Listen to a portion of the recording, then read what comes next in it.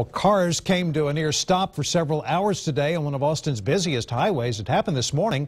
Drivers on Loop 360 facing huge delays. KXAN's Amanda Dugan takes a closer look at the problem and why it took so long to fix. Drivers on Loop 360 sat in huge delays earlier this morning, and it was all due to flashing signal lights right here at Loop 360 and West Bank Drive. Reports the lights were flashing came into the First Warning Traffic Center before 7 a.m.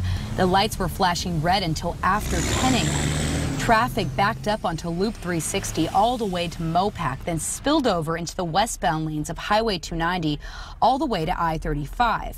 Drive times were through the roof, affecting any drivers on their morning commute. It just put the whole day behind schedule, and then of course, with a young child in the back seat, I was worried about her, and she starts to get restless when the traffic comes to a screeching halt like it did this morning. The lights were temporarily fixed, but began flashing again not long after the repair. Amanda Dugan, KXAN News. And late this afternoon, TxDOT told us a hardware problem in a traffic signal controller at 360 and West Bank caused today's problem. They fixed it, and now the signals are running properly.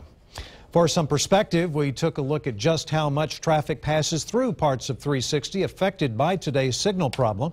More than 43,000 cars and trucks travel every day through that intersection at 360 and West Bank. And the traffic backed up all the way to Mopac at 360. That intersection sees around 75,000 vehicles every day, averaging out to nearly one car passing by every second.